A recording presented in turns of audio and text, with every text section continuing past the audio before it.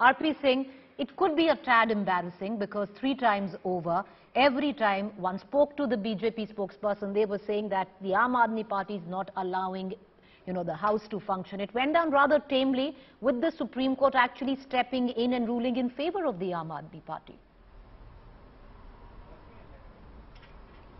What was the Supreme Court such ruling which you are saying is in favor of the Aam Aadmi Party? Everyone very clearly the aldermen that were nominated by the LG, which the LG and the BJP said would vote in the election, were told that they can't vote, cannot exercise their franchise.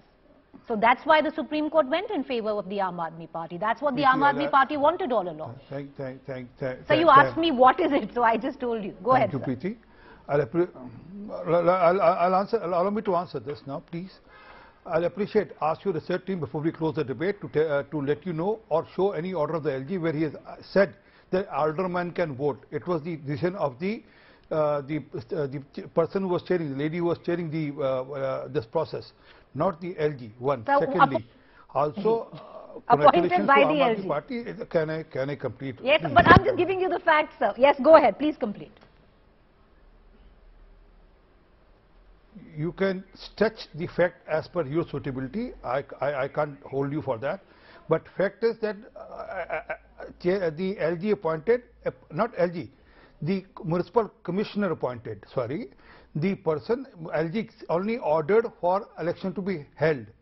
Not that he appointed a person for to hold the, who has to conduct the election. One. Secondly, also, I'm saying, we all knew that they had a majority. Even if the alderman would have voted, even then they would have majority. I mean, there's no doubt. Even today also, they got some 150, we got 116. Although there are, in the mayor election, there are 3 crossovers, and in deputy mayor, there are 4 crossovers. And there is no initiative by us, there is no proposal by us. It's all because people are not happy with them. There are 3 crossovers from the Aam Aadmi Party even today. You check on this, we had strength of 113 today in the House, and 116 voted for the mayor, and then 117 voted for the deputy mayor. So we all know what's happening within the Aam Aadmi Party. The House is not in order, their party is not in order. That's why they were worried. That's why there's a worried lot. And as far Mr. Sachdeva goes, you ran a story. See, there's only a liquor thing which is happening, and then in that, Vijay Nair is a key man who was a conduit between the party and the liquor vendors.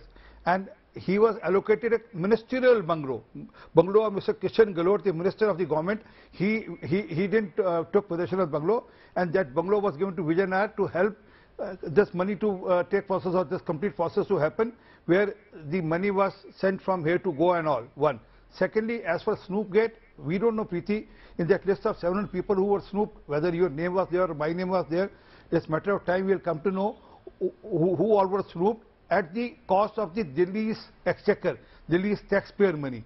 So this is another case where Delhi taxpayer money was used for political objectives. So let's wait and wait. Okay, but the facts on both. Okay, the facts on the accusation. Make your point, sir. Make your point. What is very small point?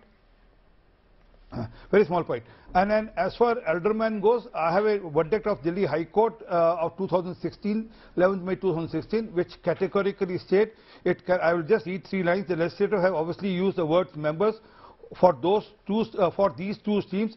It would be impossible to make any distinction in the reservoir so constituted after the water from 2 streams has merged into a single entity. This is High Court order of 2016, 11th May.